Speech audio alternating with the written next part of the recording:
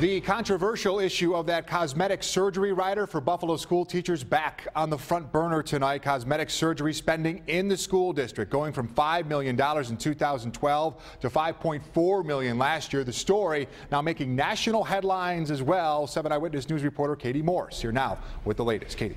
Jeff, the president of the Buffalo Teachers Federation, says teachers are more than willing to give up that cosmetic surgery rider once they get a contract, which they haven't had in more than 10 years. District officials say they've been trying to get teachers to agree to drop the cosmetic rider without a contract settlement, but the union is not willing to do that. The last teacher's contract expired in 2004. The union says the district needs to agree to smaller class sizes and increasing teacher salaries, saying Buffalo teachers are $20,000 behind teachers in other districts. The Buffalo School District wants to deal with that cosmetic surgery rider separately from contract negotiations, but the union says that's not happening. We've told them it's gone once we reach closure. A fact finder that was appointed by the state came in and said it should be gone.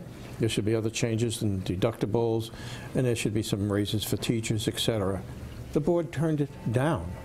So who's the one that's dragging their feet on this? It's certainly not us. It has not been that long since we've had the conversation.